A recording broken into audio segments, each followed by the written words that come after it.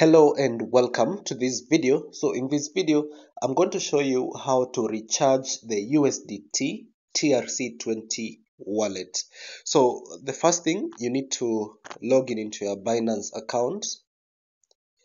So when you are here, first you need to get the address, the TRC20 wallet address. And I have actually created another video where I have explained in detail how to get your TRC address, TRC20 wallet address.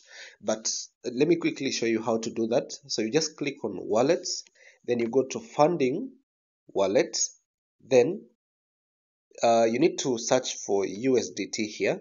So USDT, like that. Then you click on deposit crypto, and then you choose network. So the network is Tron, which is TRC20. So you just click on it. So when you click on it, it's going to display the deposit address. So this is the deposit address. So what you have to do is to copy. So there's a place where you just click and it's going to be copied. So this wallet address is the one that you need to share with the person who wants to transfer the USDT to you.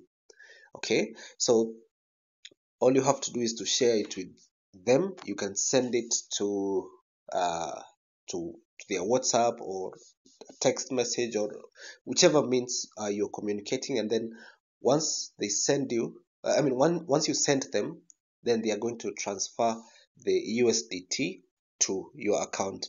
And make sure uh, that if you want to confirm the TRC20 wallet address, it has to start with the letter T. As you can see, let me go back to where we were. So the wallet address, the Tron TRC20 wallet address, it starts with the letter T. So if you choose another network, then it starts with another letter. Like for example, when you choose the Ethereum ERC20, it starts with another letter. So if you want to confirm that it's Tron network, then it has to start with the letter T. So that is TRC20 wallet address. So that's it for this video. Let me know if you have any other questions.